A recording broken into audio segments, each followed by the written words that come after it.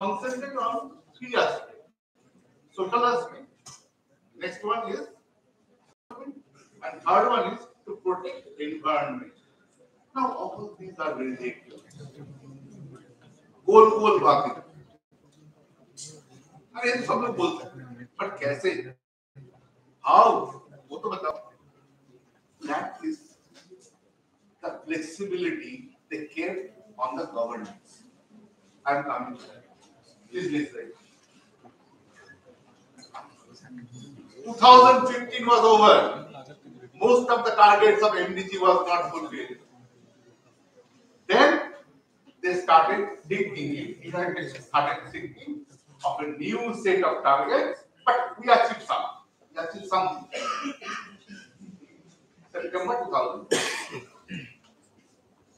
You, the lady, you. How much number do you expect in your next exam? Yeah. That's it. How much number do you expect in the next exam? Sorry? 9.5. Who is your close, most bosom friend? Who is there? She. What was her expectation last time?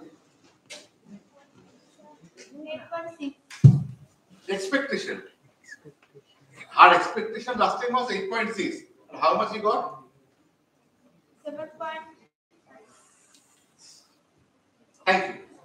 That answers. It means set target high, and then you will go near to that. These goals are all like that. These targets are all like that. Okay. So next. Now we came to sustainable development goals, right?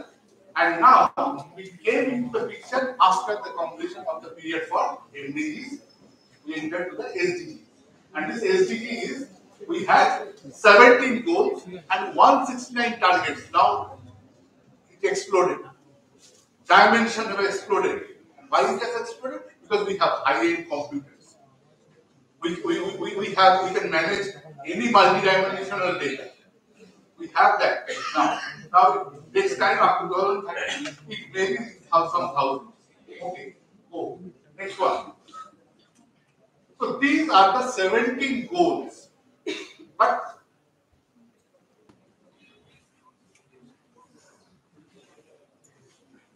which one is it?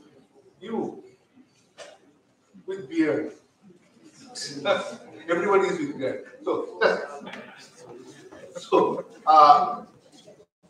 Dhoti পড়তে পারো ধুতি পড়তে পারো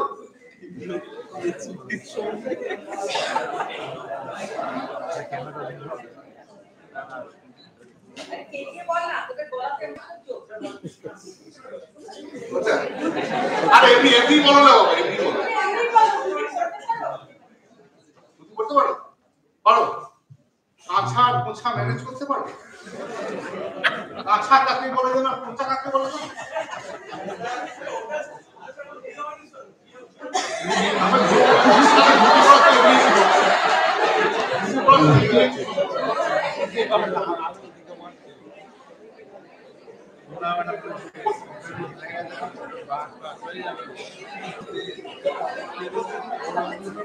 It is like that. কাঁচা এবং পোছা মানে যে পার্টটা সামনে গোজা হয় আর পোছা মানে যে পার্টটা পেছনে গোজা হয় এটা সব proportion to maintain SDG goals are like that. If you perform well in one part, another part will go in the worst side. If you go for urbanization, you have to do deforestation. And if you save forest, you cannot go for urbanization. This is the biggest challenge. So, most of the countries cannot perform very good in all the areas. And in many cases, these 169 targets, they are not applicable for many of the countries. Like the landlocked countries, have no mandate to take care of the marine fishes and other things. Right? So many of the targets are not applicable for all the countries. But see, what is new in this entire story? They're talking about no poverty, zero hunger, good health and well-being, quality education, gender equality, clean water and sanitation, affordable and clean energy. Somebody was talking in the morning. This is work of economic growth, industry innovation, and all of you are sitting here, experts in this field, reduced inequalities. Number two, sustainability and community responsive consumption, climate action, life below water, life on land, peace, justice, and strong institutions.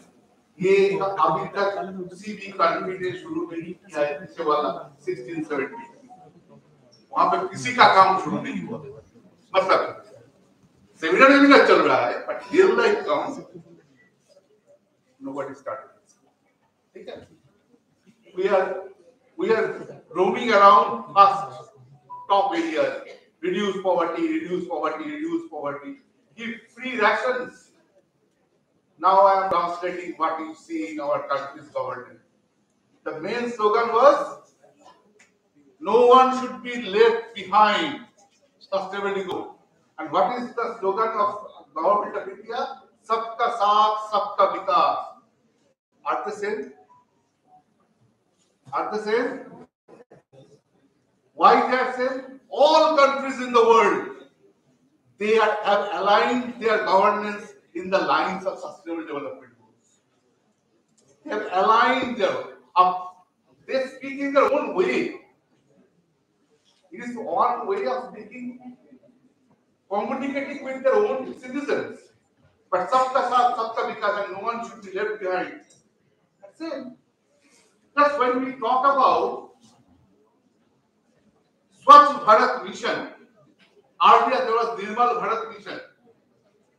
But why Swachh Bharat Mission was so important? Special goal. Clean water and sanitation. Jal Mission.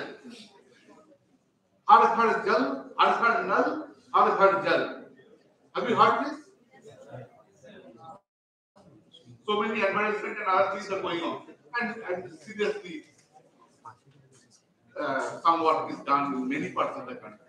So this is actually targeting. So all governments are now aligned towards this, right? So I want just 2 minutes. Okay, I have enough. I think give me 1 minute, 1 minute, 2 minutes. Okay, can I go for the next? So next please. Next please. Next please. Here we have 248 indicators to monitor. We have a dashboard where these 248 indicators, India is not having 248 indicators right now. India is not having all the indicators, global indicators. We have some national level indicators. So we have a national indicator distribution of what? Can I go for the next? Oh, okay. Go for the next. Go for the next. Right. There are 284, but these 284, some of them are national indicators looking towards our own needs. We have introduced some new indicators. They are all statistical indicators. And these indicators are a period of time. Right? Right? I can discuss some the other. Okay. Can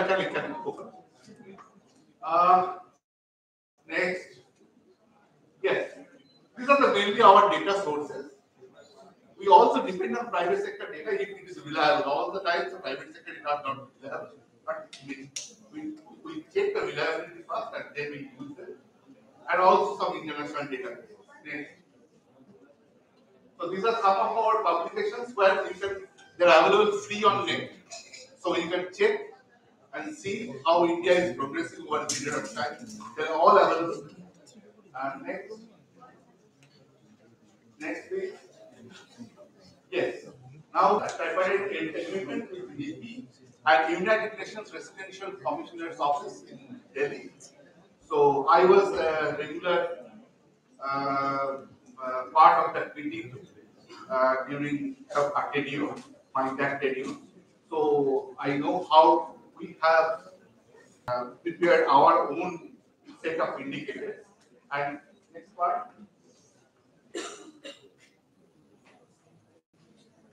Next please. Is not available at panchayat level, at municipality level, because according to our constitution, we have a three-story structure: central, state, and the local level government. Panchayat level informations are not available. We are trying to make that infrastructure so that the local level information starts coming. Next one. Next one. Next one.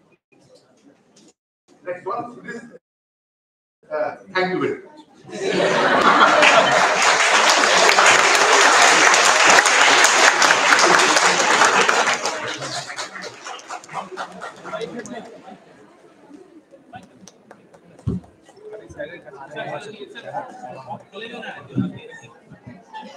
Thank you for that. Thank you so much, sir. The articulation was wonderful, where you discussed about how we are afraid of the death of the blue planet, how to measure sustainability, and the development of MDG. Thank you so much, sir. And I would also love to welcome Dr. Mahananda Kanjilal, Principal of Durgapur Women's College. We are really happy to have you, ma'am. We are heartily welcome you, ma'am, Dr. Mahananda Kanjilal, Principal of Durgapur Women's College. Welcome, ma'am.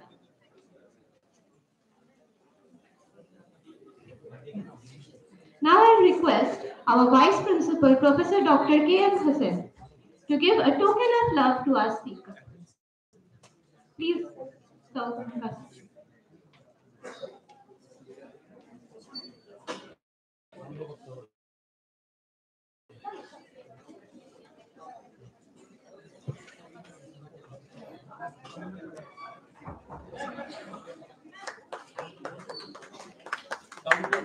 Count পুরো হবে এটা কেন ঠিক আছে দেখো এটা দাও এই স্যার ওটাকে লুজ করার জন্য না কাউন্টে করে ঘোরাতে হবে কোনটা বলুন তো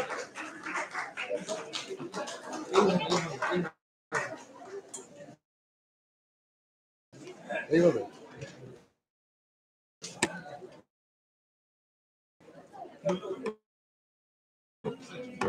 এই তো ঘুরছে তো আচ্ছা বুঝতে পারলেন তো হালকা লুজ করবেন এবার ঘোরাবেন আমি টাইট করে দিচ্ছি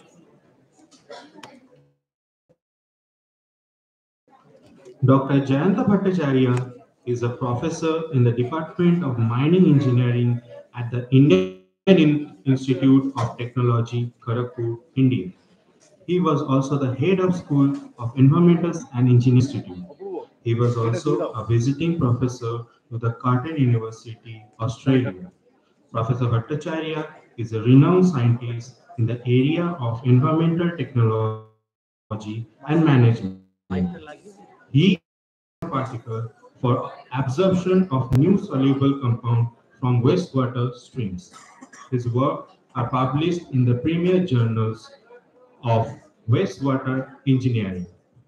He is also an expert in the area of environmental clearance, land acquisition, and resettlement of people. He is an authority in the rules and regulation related to environmental and forest clearance of projects. He worked as a commissions and environmental governance. He has more than 150 papers in various national and international journals. His book and publication can be seen in wide educational product and services website. Now I will request to share his valuable insight. Sir, please.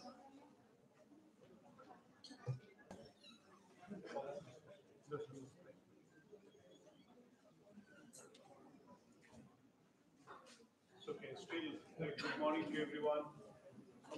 I was uh, I was thoroughly enjoying Mr. Ghosh's lecture.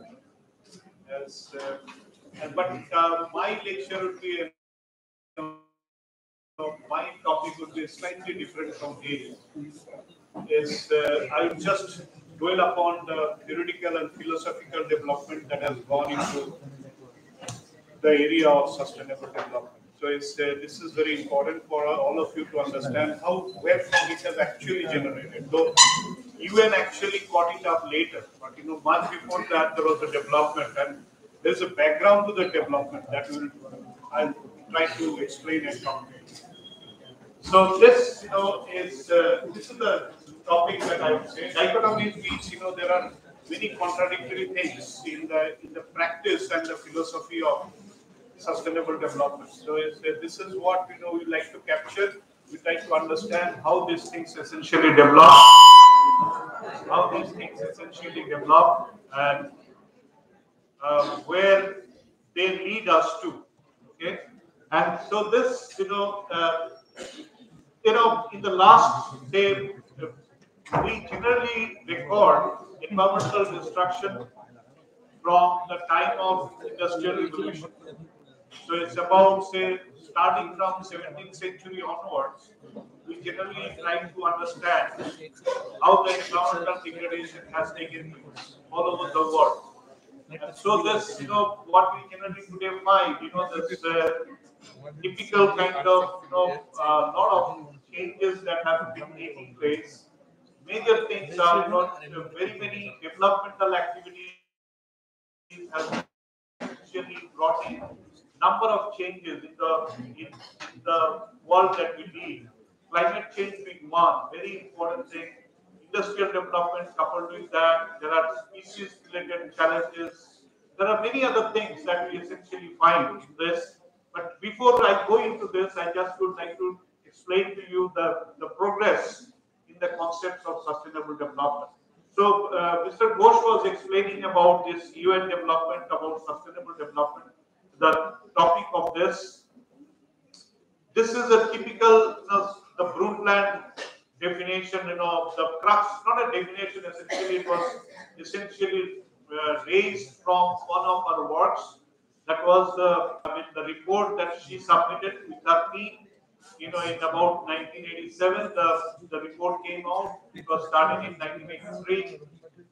Interestingly, what following to that, what it essentially talks about that and another very important saying that we go is that we have not inherited the world from our forefathers, we have borrowed it from our children. This is a very important statement.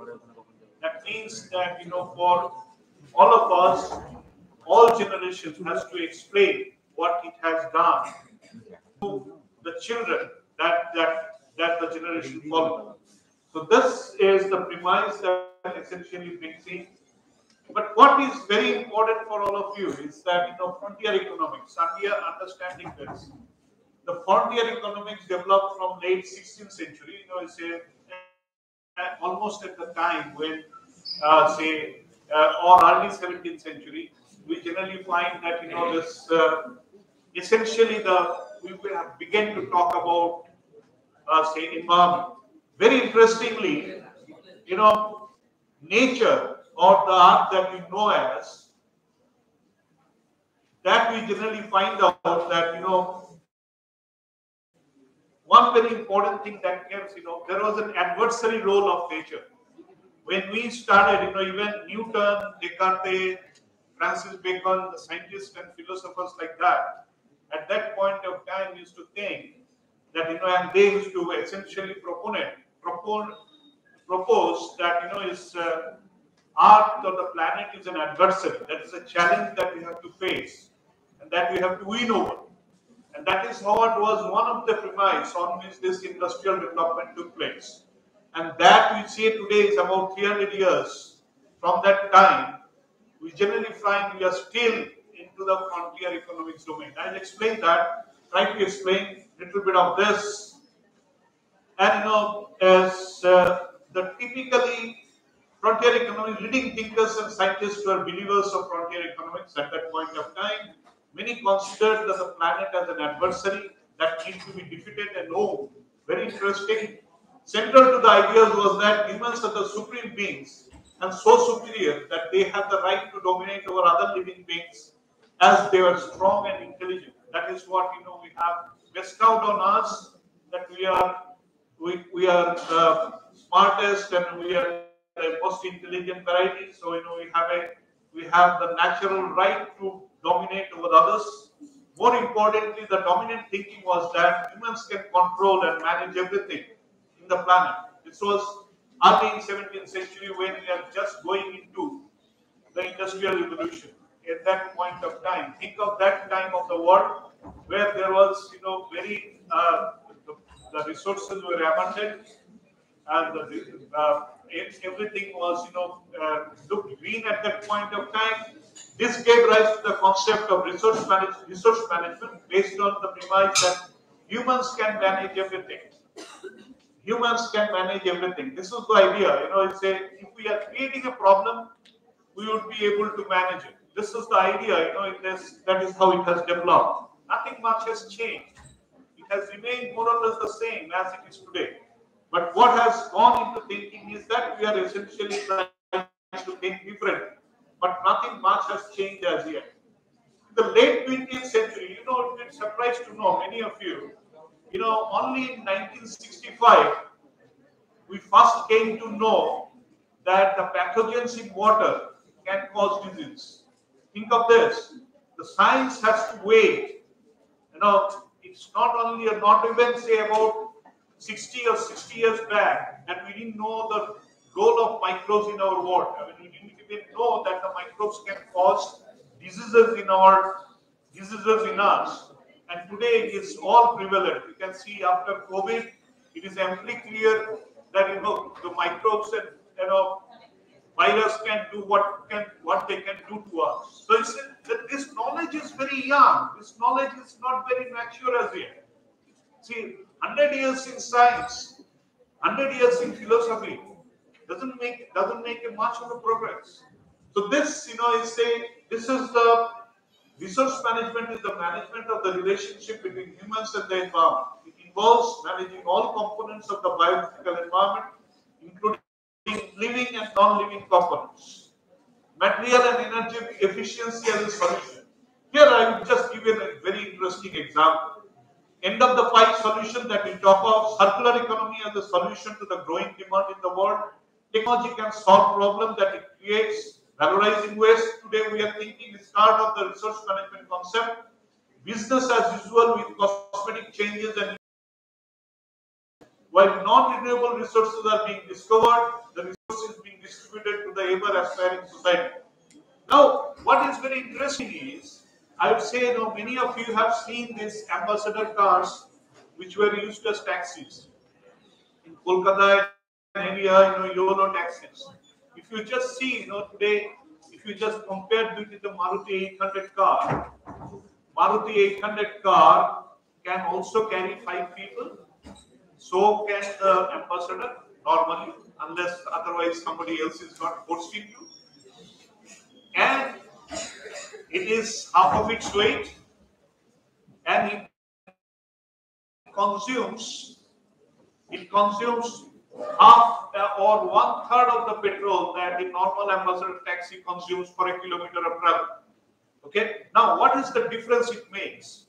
It essentially is a point that this we are using the resources more efficiently. But does it change our behavior? It does not. What happens is, once this the Maruti 800 comes in, the comparison that comes in, you find that Maruti 800 becomes cheaper. More and more people think that they are using an efficient car, and as a result of that, the purchase of cars essentially increase. So it does not essentially go against the concept of environmental protection. So essentially resource management, though we say that we can manage resources, can provide us a solution, is not essentially a solution.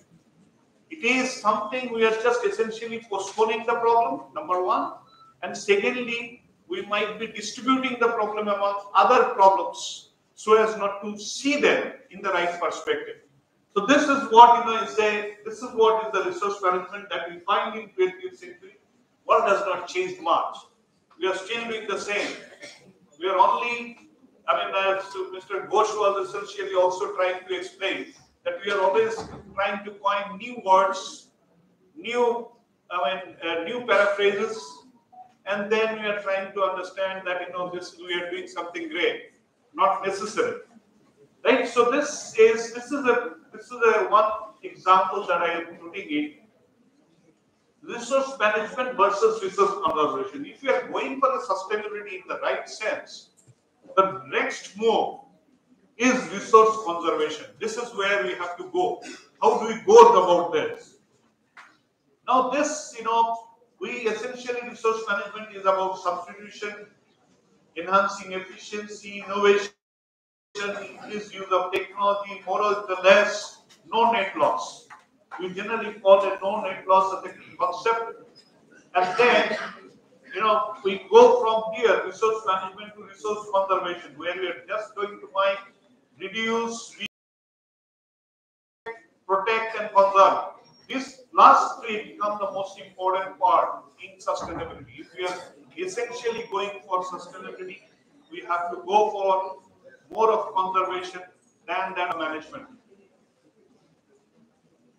Sustainable development principles, three essential sustainable development principles that comes in the theory is that ethics, three E's: ethics, equality, and equity. Behavior, justice, truth, honesty, and constitution. Three E's: ethics, equality, and equity. Behavior, justice, truth, honesty, and constitutional brings to the part of ethics that we talk of. In terms of equality and equity, this is what is inequality that we know of. The fruit goes on equipping everybody the same platform, but essentially someone being more disadvantaged, so he or she would not be able to essentially get the benefit. When you make equity, in such cases we make it accessible for everyone. So this is the difference it makes in terms of equality and equity. And then finally the justice, where we are just making it sure that it can come, the equity can come continuously to each and every generation and can be furthered. And so this, this is the typical things. Well, having said that, I think, that whether we are making progress, in the sense that, if you just see, we are not discussing about sustainability when we are early 2000 concept was planet, people, and the people is now functionalized in the Indian context, CSR, that you must be knowing, that, corporate social responsibility.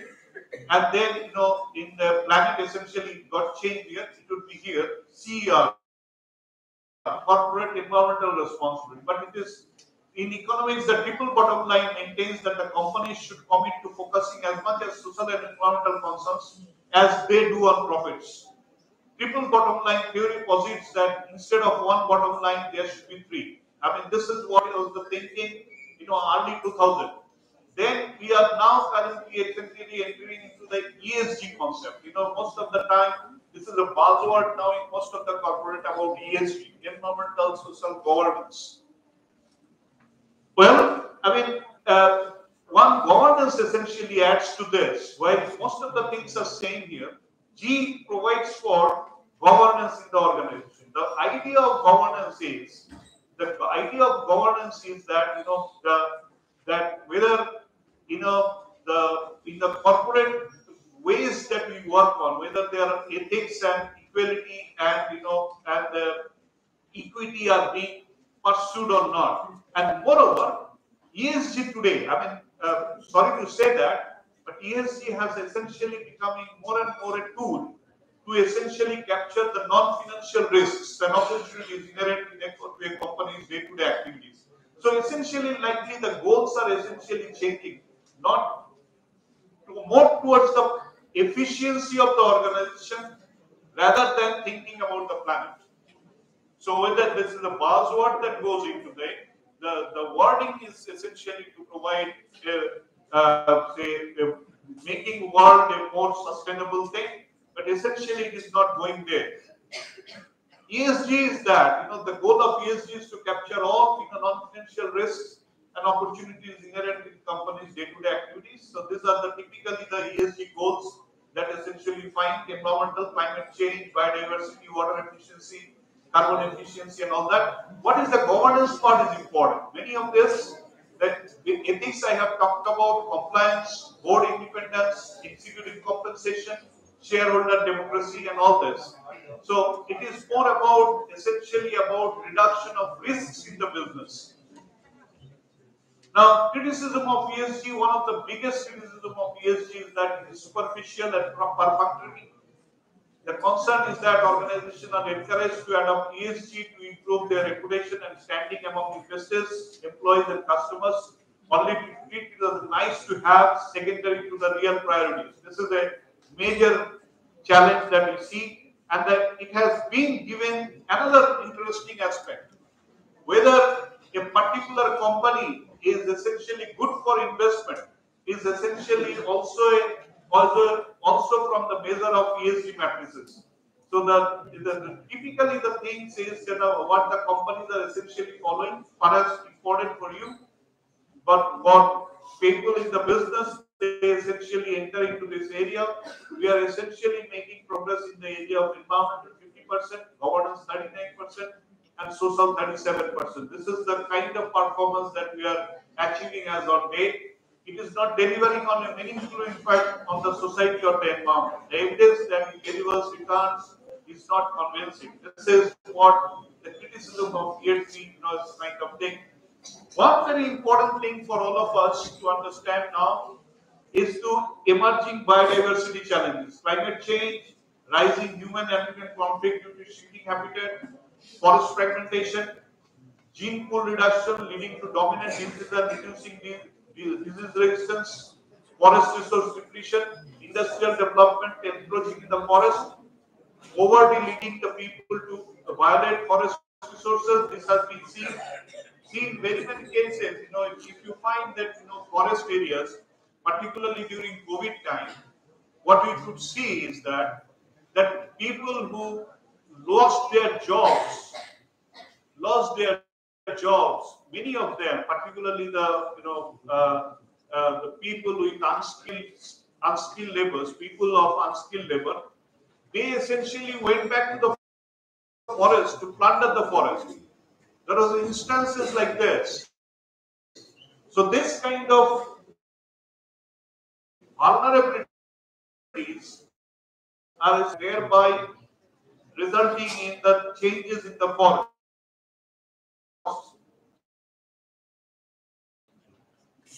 Right. Another very important thing that is coming in, is all of us should be very careful about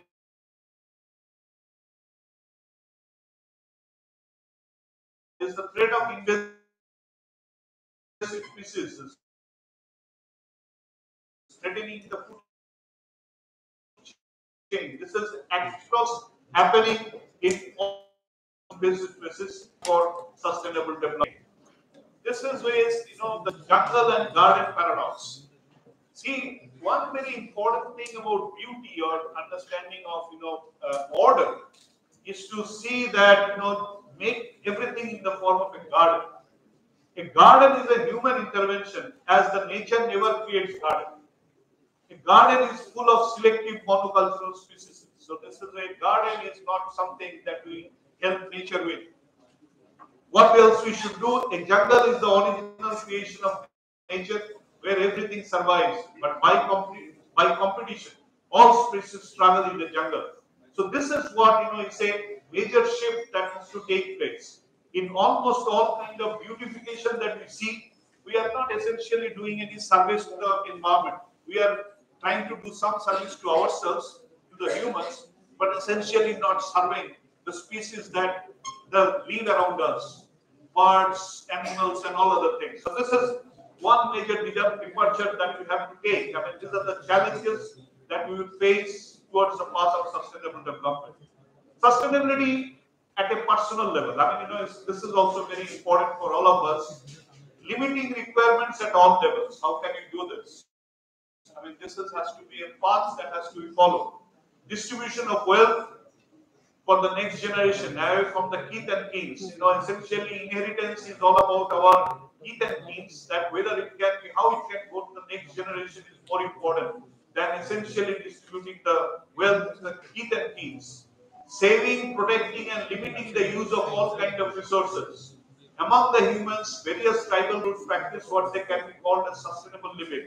Though we do not appreciate, but the tribal groups essentially practice which can be called as sustainable living. You have to respect, though not ideal, but it is closer to the sustainable goal than the modern life, the life that we lead. Using non-renewable resources as much as possible for energy and material needs. This is also a path. Using more of daytime hours in the life and work. This is one thing we can also try to adopt. Accept competition in daily life as normal. Everything, including life, is exhaustible. Everything comes to an end. So these are the things that we have to understand at a sustainability at a personal level. In other words, are we moving towards sustainable society? No, not yet. Can we think of a radical new development of sustenance? Not yet. Will the consumption-led growth will taper down in the future? No. Any solution? Only conservation, conservation, and conservation. I mean, we can only go for the path of sustainability in a normal sense only through conservation. So this is, I think, this. I think, thank you very much for your patient hearing. Thank you very much. Any questions? I mean, if you have, students, if you have any question, you can.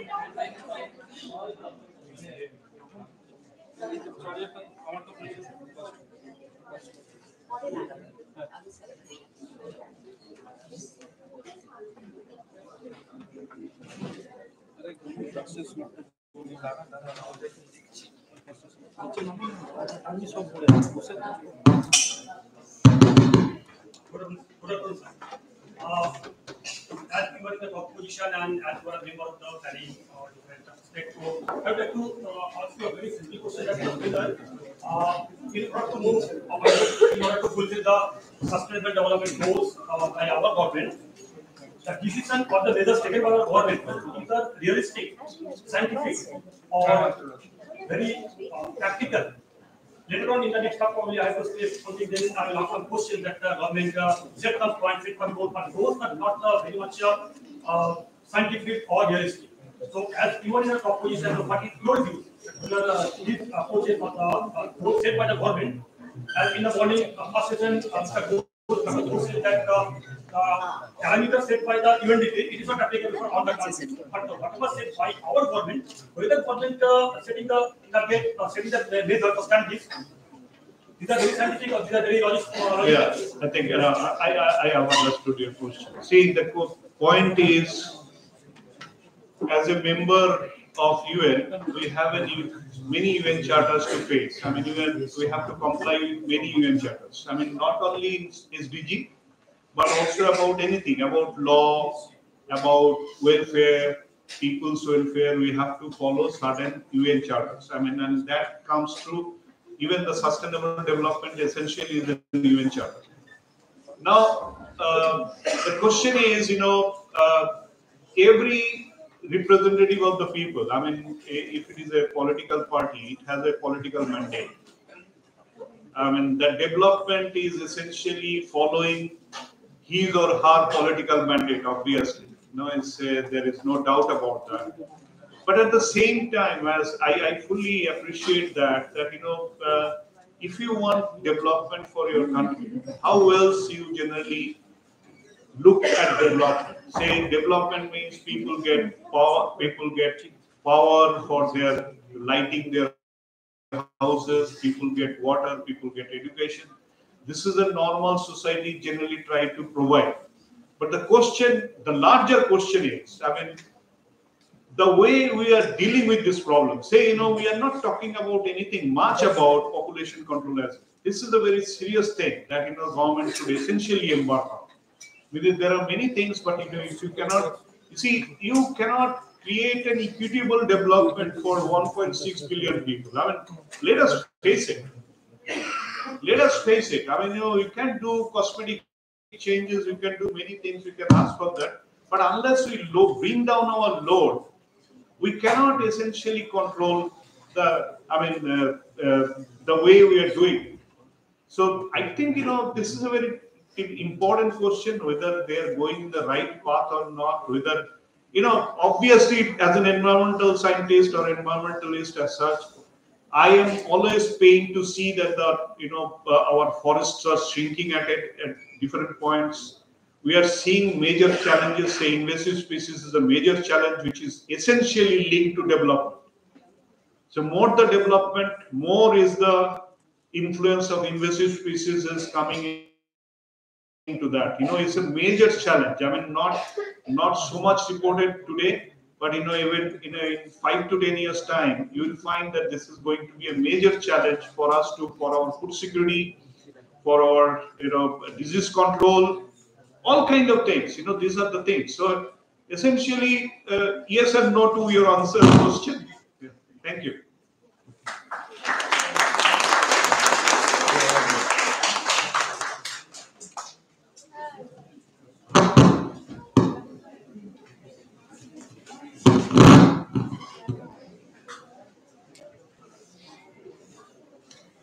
Thank you so much, sir. Sir has miraculously highlighted very important points such as economic destruction, frontier economics, resource management, resource conservation, and many more. Now, I'll request Dr. Professor Sanjay Sengupta, HOD of Civil Engineering Department, to hand him a token of love.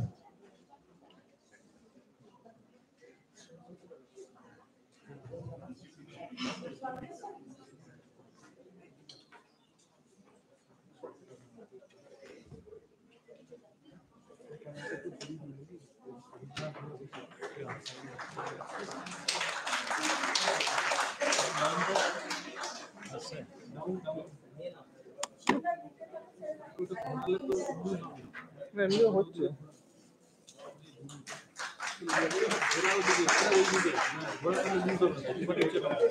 এমনিও হচ্ছে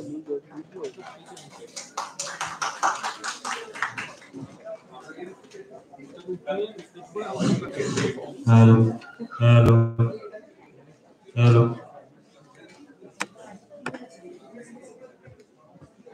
Now we will have a small tea break. We'll be here again after 5 minutes.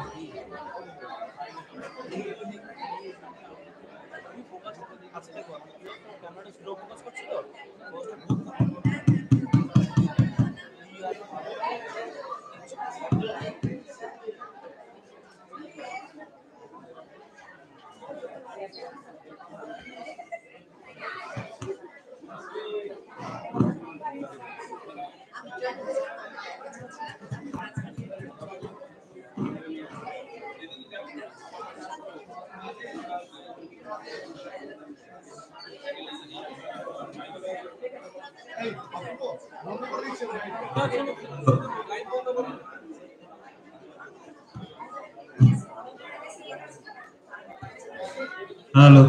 hello, hello, check, hello, hello, hello, check, hello, hello, hello.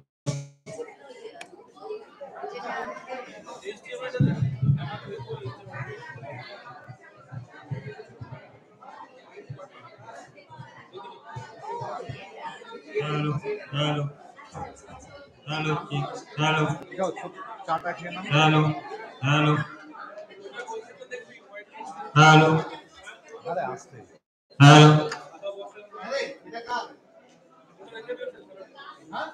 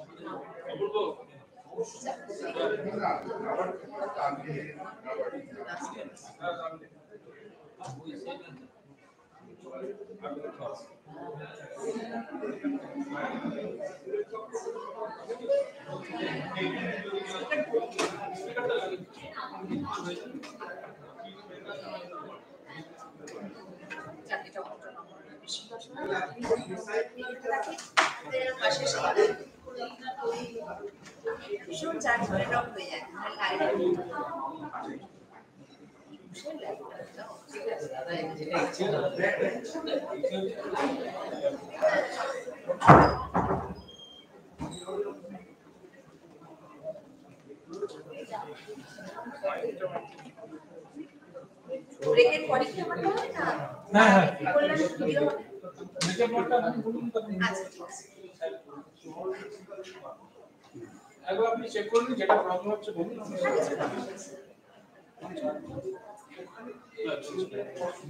Charging নিচে নিচে হ্যাঁ নিয়ে ঠিক আছে নিচে বসে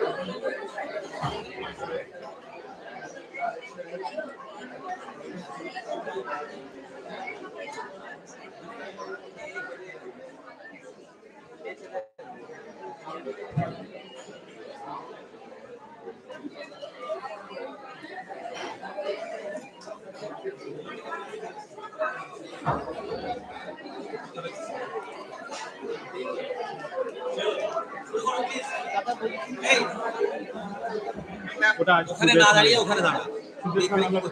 আগে ম্যাম শুরু করবেন কিন্তু হ্যাঁ? আগে ম্যাম শুরু করবেন? একবার জিজ্ঞেস করে নি কারণ না, অডিও ভিজুয়াল আছে তো, একবার জিজ্ঞেস করে নি কারণ ম্যাম বলা আছে হ্যাঁ ম্যামের আছে কিন্তু তার আগে একটা অডিও ভিজুয়াল আছে। অডিও ভিজুয়ালটা ম্যাম বললেন যে আমার sir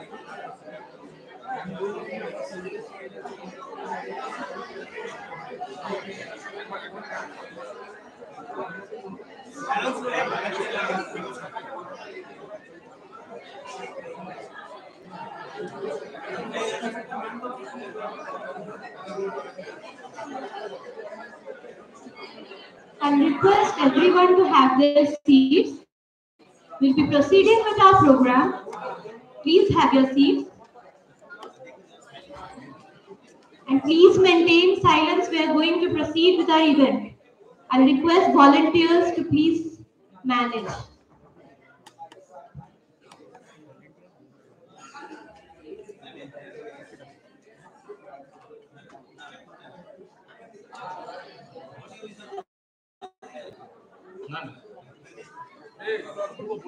Madam Sudeshna Chaudhary is a sustainability evangelist. She is a very passionate about data for good and sustainability solution and is keen on networking and collaborating across industries and academic institutions. She is the IEEE India Council Vice Chair for Women in Engineering, IEEE Senior Member of Kolkata Section and Past Chair for Women in Engineering, IEEE Kolkata Section. She is the first chapter lead in India for Women in Data and Asia region head for the same. Now I will request to share her valuable insight. Ma'am, please.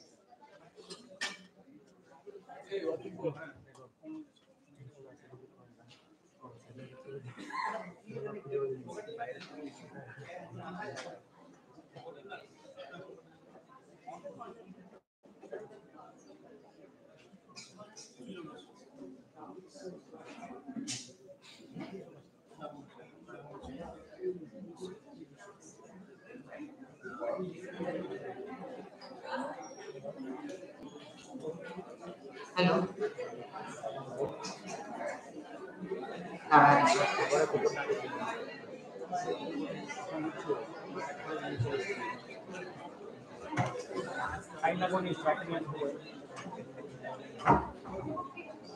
You can start when everybody settles down. I'll wait.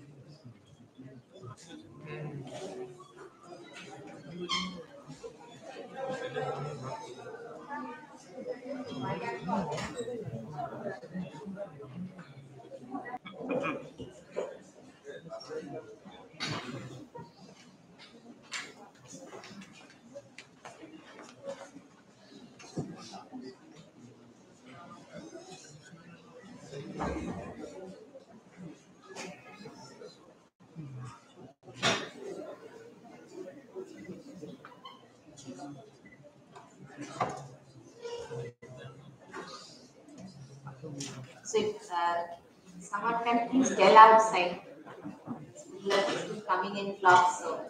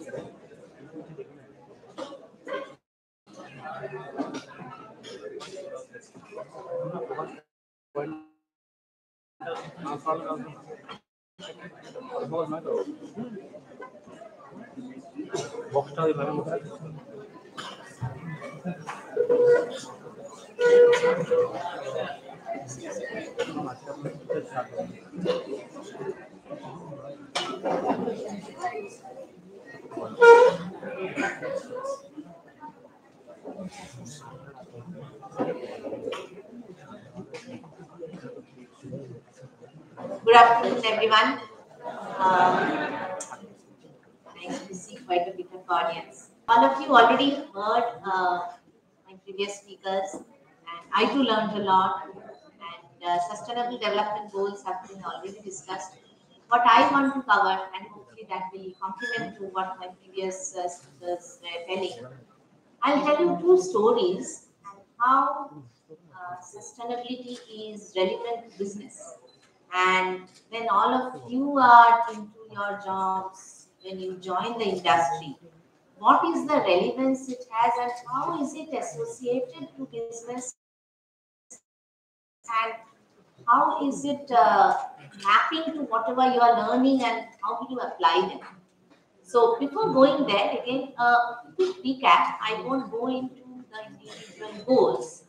I will talk of how innovation is important for the sustainability agenda and how it is overall mapped to the 17 Sustainable Development Goals. As Mr. Ghosh already walked you through that, how we had the Millennium Development Goals and then the SDGs came in. And if you look at these 17 goals, very broadly, and of course there are overlaps, these goals can be divided into social goals, ecological goals, and of course economic and development goals. Social goals are already spoke of no poverty, zero hunger, economic well-being. So all of them comprise of the sorry, not economic well-being, more on the societal aspect, gender equality, reduced inequality. Those are all the social goals. Ecological goals are like goal number 7, clean energy. Then goal number 13, climate action. Goal number 11, sustainable cities. These are the ecological goals. And development goals like goal number 8, economic growth. Goal number 17, which is effective partnership. So all of them are the economic and development goals. Today I want to talk of two stories, and what I mean by stories is, and that again my primary agenda when I talk to students is, when you get into industry, most of the time what happens, and it happened to me also. I joined the industry 23 years back, right from college. So whenever I am assigned a project, my vision was also very narrow at that time. I knew only what I was doing. I was working in data analytics and I was a ETL resource, so I was handling data and I knew, okay, my job. I did my job then. But understanding the bigger picture is important. That is why I want to tell you the story, one story on the social goals and one story on the ecological goals. And more or less, obviously, both the stories are also related to development goals. The first story I will talk of is from US, and the second one has an India background. And the reason I chose through these two stories because I myself was part of it. So the first one again is on wildfire. So every year across the world, all of you must be already aware of it. Those who are very much acquainted to the global news, you must be aware of how wildfires are really causing destruction across the world, across the globe. And I will take just one example because I lived through that experience, not in the fire, but supporting a customer, a client who was responsible for some part of it. So in 2017 October, there was a fire in San Francisco. That one led to the death of 82 people and devastated townships around that forest. And because of that, one utility company went bankrupt. They had to give billions of dollars of fine. And how, when I say this, what does that relate to when it comes to sustainable goals? Obviously, it's related to climate action. Comes to energy providing, electric supply, comes to goal number 7. Obviously, everything is related to goal number 8, which is on economic growth, and definitely on well-being too, because it also impacts the human life. So this is the association, and how is it related to us? Because I'm part of the technology provider. I was working with that particular customer. So I will talk of how that fire was caused and what could have been bettered and what should be the future. Today, what I call innovation, when you are into the jobs, maybe after 10 years, this will be business as usual. This won't be innovation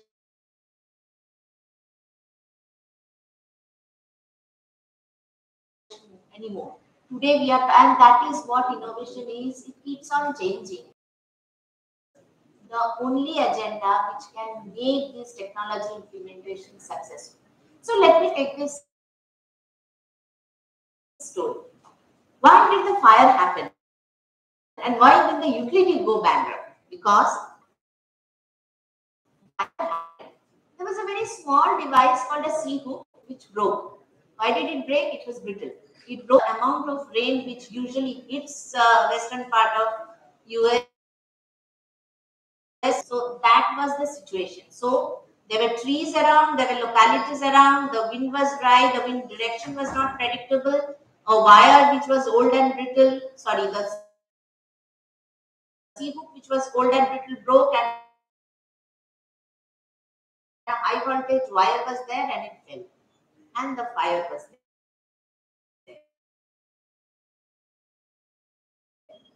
So many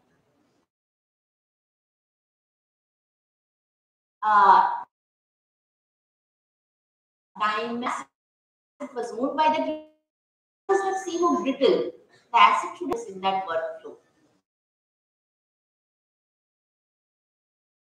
They were doing one by one. Everybody has dearth of resources. List of what have been prioritized. If somebody could have predicted that yes, assets in area X are more prone to fire, go and fix them first. That would have made life better. So then comes technology. In today's years, one prevention models, the last 20-25 years. Even wildfire prediction models have been there as research item. Makes you accountable to some regulatory compliance. It becomes a big business case. So on one side, organizations have targets of sustainability goals that they have put for themselves. On the other side, these are the bare minimum stop fire. Now, imagine, and when you create a prediction, what kind of locality were there. Every aspect comes in. For example, okay, fire has, you know, the example which I am giving, on 17th of November, ultimately the fire.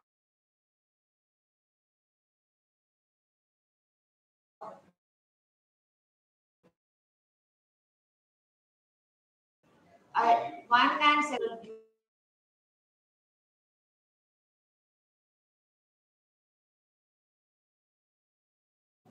So that is the kind of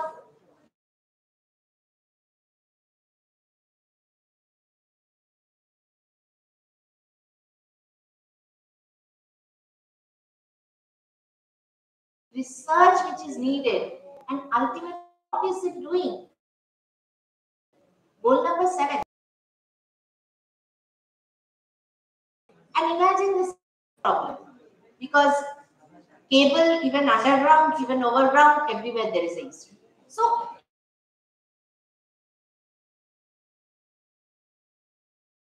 every step of it, when there is a business problem and you are face that business problem, finding out the right solution for that, technologists will develop the solution, but people are from other fields will actually map the solution and actually will create that end-to-end solution. To that particular, if any of you are interested in doing innovation for sustainable to XYZ person,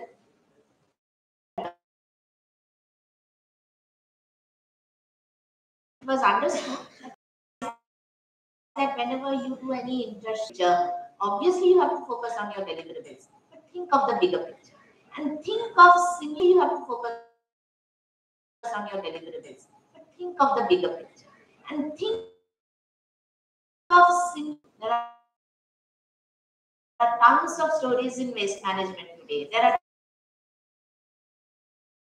tons of stories which my previous speakers also think of it in a much better way than us, you know, because we are very biased. We don't think of what needs to be solved, and then solutions obviously follow its path. So this was one example. Solutions obviously follow its path. So, and again, those innovations at of mine, in the previous story, they were the whole intention being to increase the enrollment of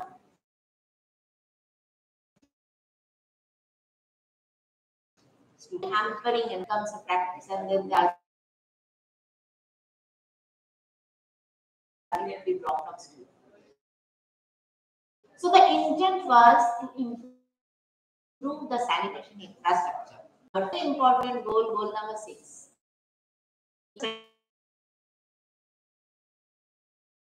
A very simple one, which is being met. It's great.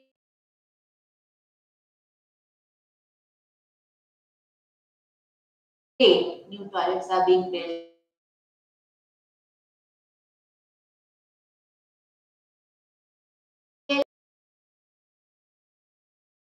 Misreporting and was the main driver. One for floor, one for wash machine, one for trough, one for the wall. So like that, 4-5 images were taken. The images are geotagged and time stamped so that nobody can tamper on that.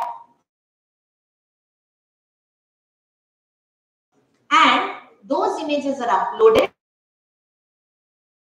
unless the toilet is cleaned and again cleaned. Unless the toilet is cleaned and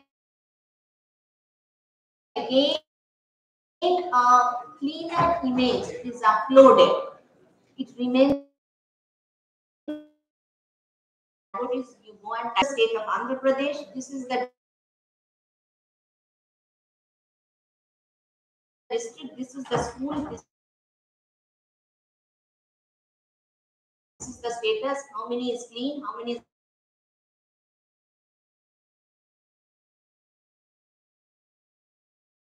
active. The request of the chief tells you what has made such a, I would say, big impact, not only this solution, the overall sanitation infrastructure project.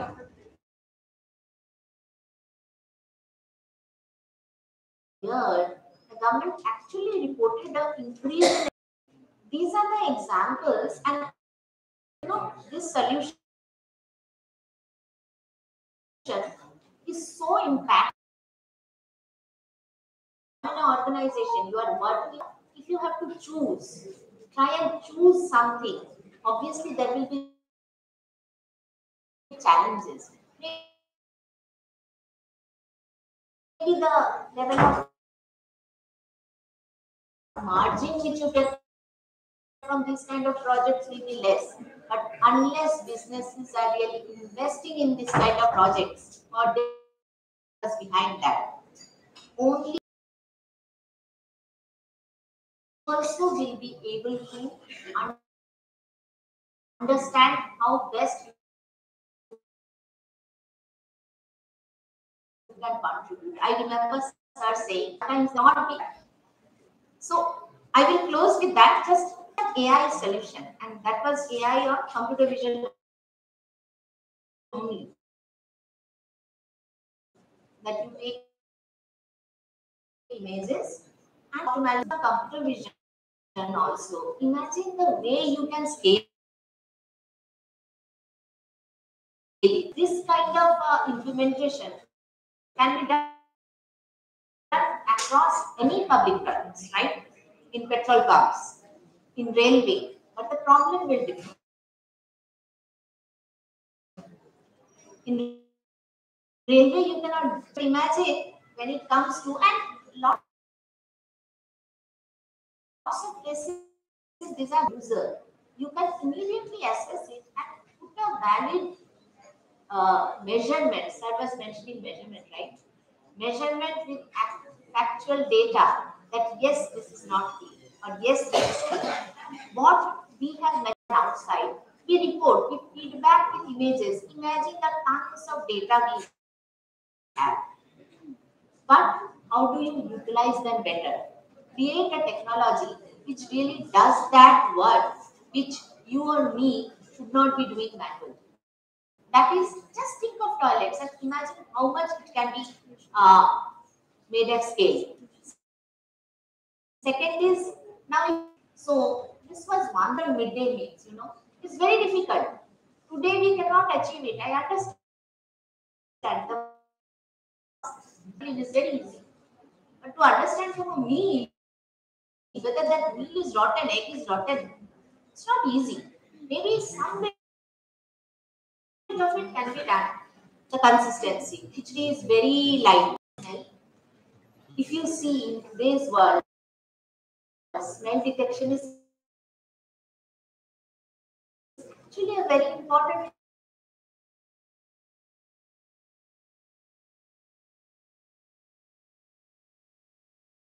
innovation.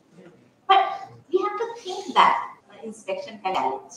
So that comes to school, and there are other things. There are student attendance, staff attendance, etc., etc. There are tons of other technologies around. The goal of hygiene. In today's world, there is so much of work going on just with household waste management. Even in India, we are doing such fantastic work. Sir can talk of them better than me. World better plastic management world. So one side is technology, other side is the problem. And then if you see, I have tried to map some of the goals. along with this. And there are several other problems in the world. So, if any of you, what I feel good on this subject is, whatever you are interested in, you will definitely find some way or the other to contribute to improve sustainability or to have your footprint in the game. So I would leave it open for all of you to think that what can you contribute and how can you make the world a better place. Thank you.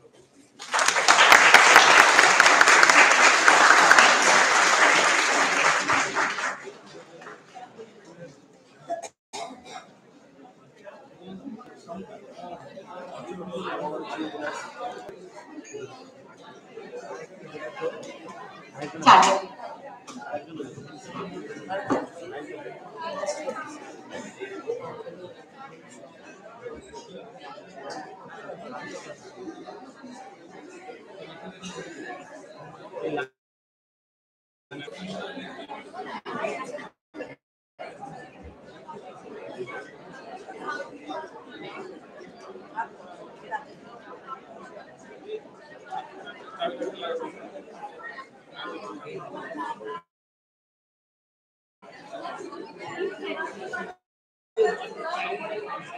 Please settle down. I request everyone to maintain silence. Thank you for your attention. So thank you so much, ma'am. It was a very interesting stories. We loved the stories. And Professor Bhashwati Roy, Assistant Professor of FMS and convener of our national symposium, to hand over her the gift of love.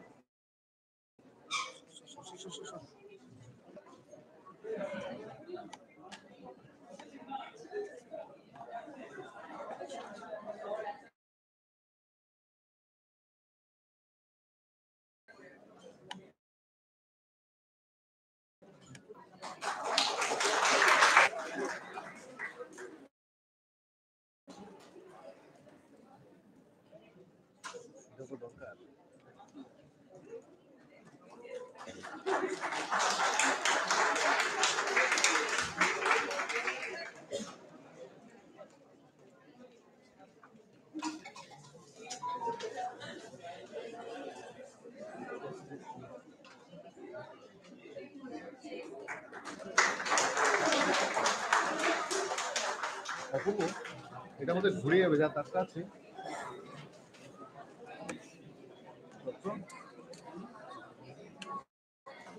ये boss बस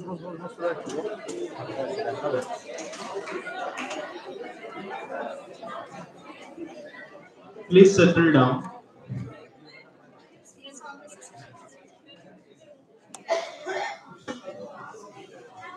Now we will have an audiovisual session to celebrate UN SDG 5 on International Zero Discrimination Day by Apurva Gorai, final year student of MBA. As a matter of fact, today, the 1st of March 2024, happens to be the International Zero Discrimination Day.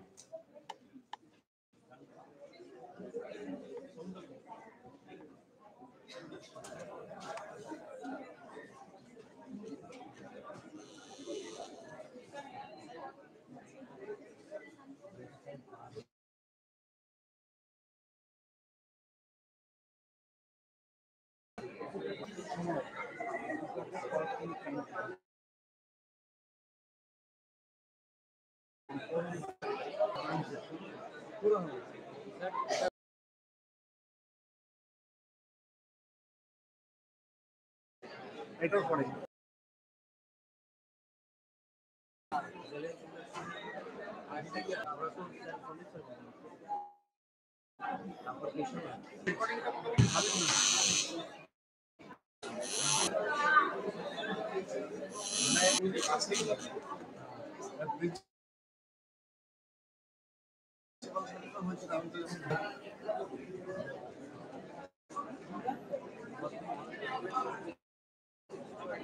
আচ্ছা lunch টাইমের সময় তো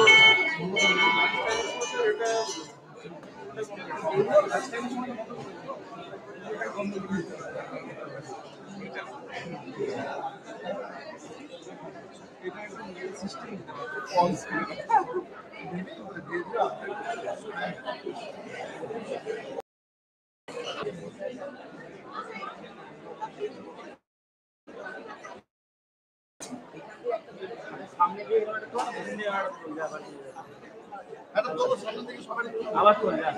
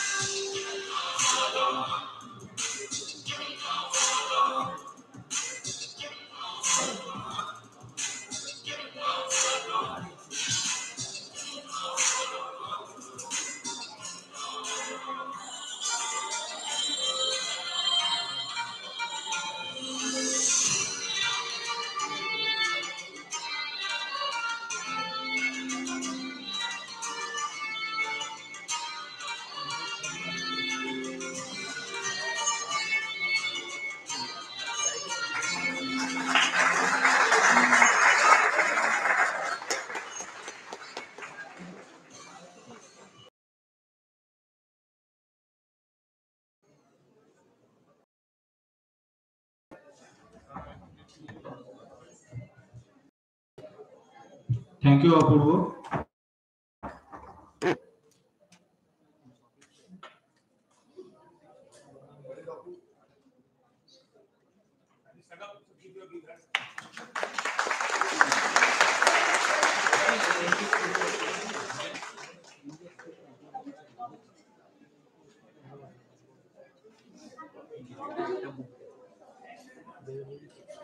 Now we will have a short attention to celebrate UN SDG 5 on International Zero Discrimination Day by Navajit Chaudhary, MBA first year.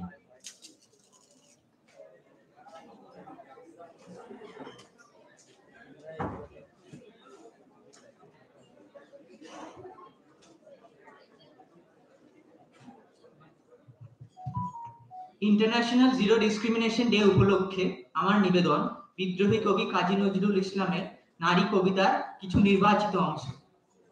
সামনের গান গায়, আমার চক্ষে পুরুষ রমণী কোনো ভেদাভেদ নাই, বিশ্বে যা কিছু মহান সৃষ্টি চিরকল্যাণ কর, অর্ধেক তার করিয়াছে নারী, অর্ধেক তার নর, এ বিশ্বে যা কিছু এলো পাপ তাপ বেদনা অশ্রু বাড়ি, অর্ধেক তার আনিয়াছে নর, অর্ধেক তার নারী, নরকুণ্ড বলিয়া কে তোমা করে নারী হেয় জ্ঞান, তারে বলো আদি পাপ নারী নহে সে যে নর শয়তান, অথবা পাপ যে শয়তান যে নর নহে নারী নহে ক্লীব সে, তাই সে নর ও নারীতে সমান মিশিয়া রহে। এ বিশ্বে যত ফুটিয়াছে ফল ফলিয়াছে যত ফুল, নারী দিল তাকে রূপরস মধু গন্ধ সুনির্মল, তাজমহলের পাথর দেখেছ দেখিয়াছ তার প্রাণ, অন্তরে তার মুমতাজ নারী বাহিরেতে শাহজাহান, নর দিল ক্ষুধা নারী দিল সুধা, সুধায় ক্ষুধায় মিলে জন্ম লভিছে মহামানবের মহাশিশু তিলে তিলে, কোন রণে কত খুন দিল নর লেখা আছে ইতিহাসে,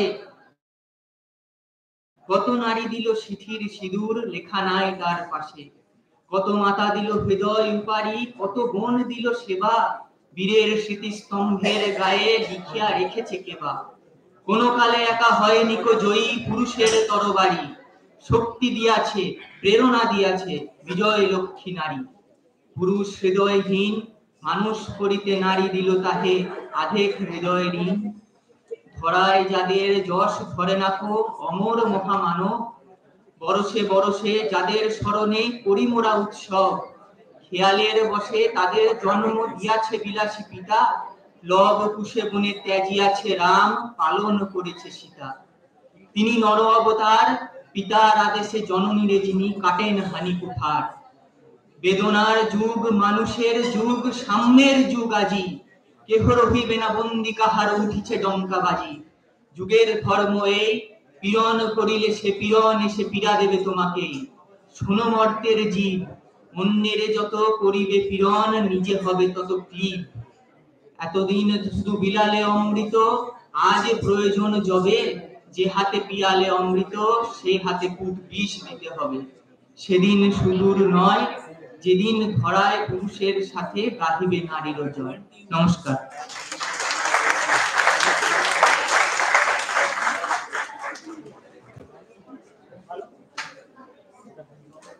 Thank you, Nabajit.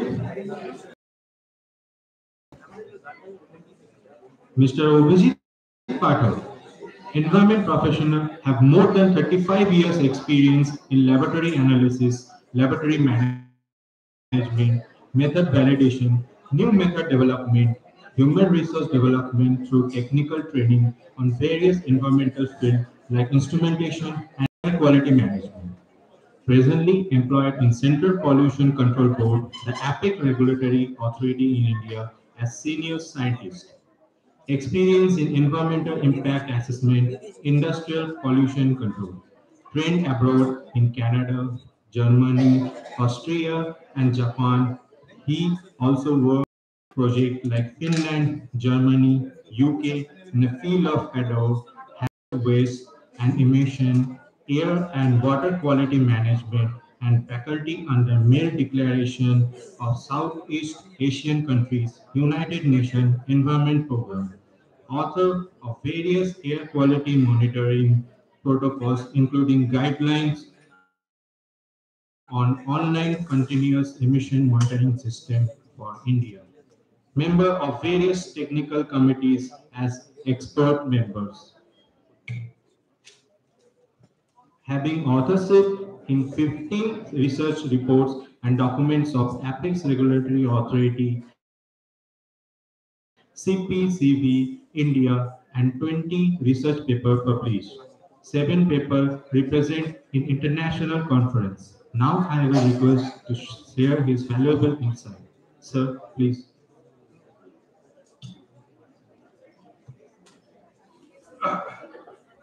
Yeah, thank you. Now, it's a challenging time because we are here, assembled here. Sorry. We are assembled here symposium on VUCA world. The time is really, we are running short. So I will not let you VUCA. So I'll finish my job within that. So, yeah, regarding presentations, I think there are a lot of slides. I'll skip most of the slides. The basic thing, the topic is given to me is the sustainability and challenges of food, water, air, climate change. So that's a broad thing. Every sustainable goals, all the 17, are definitely related to all these issues.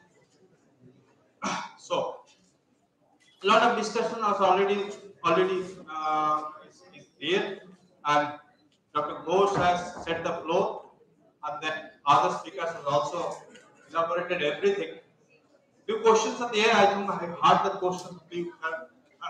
Why these goals and sustainable is achievable, and government how they are taking that way. Always the government is not taking that what you will say we are accepting. Say for example, like just last 15 days back there was a conference. I was discussing with Professor Bhattacharya.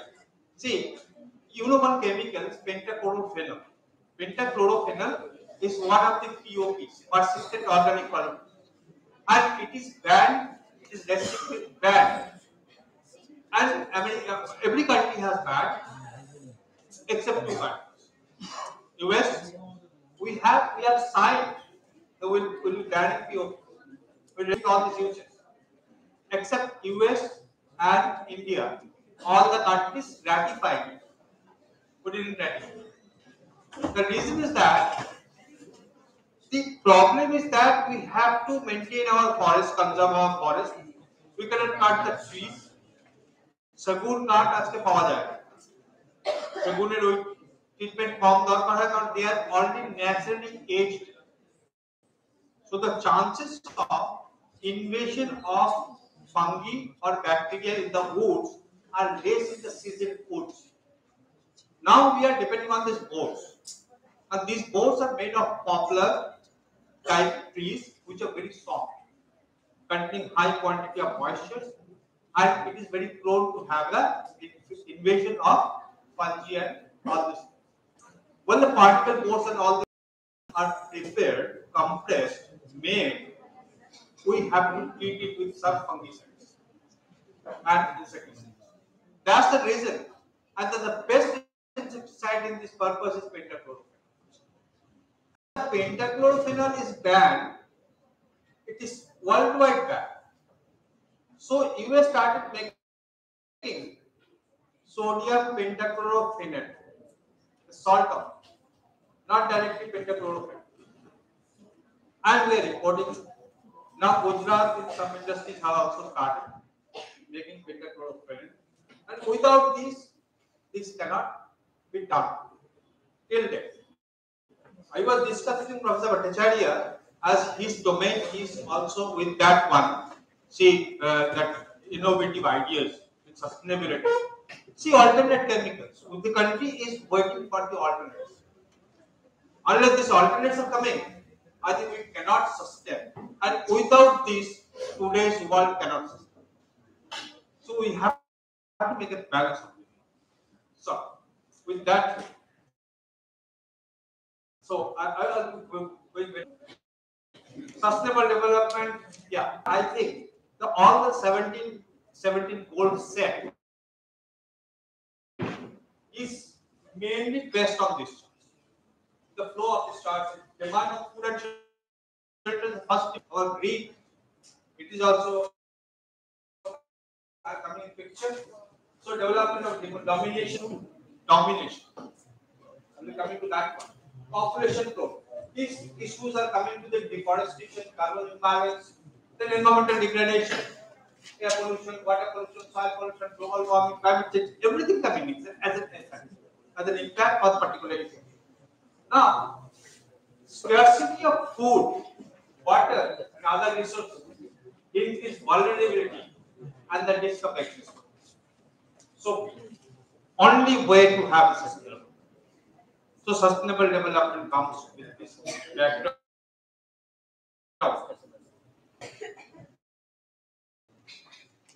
But today's world, I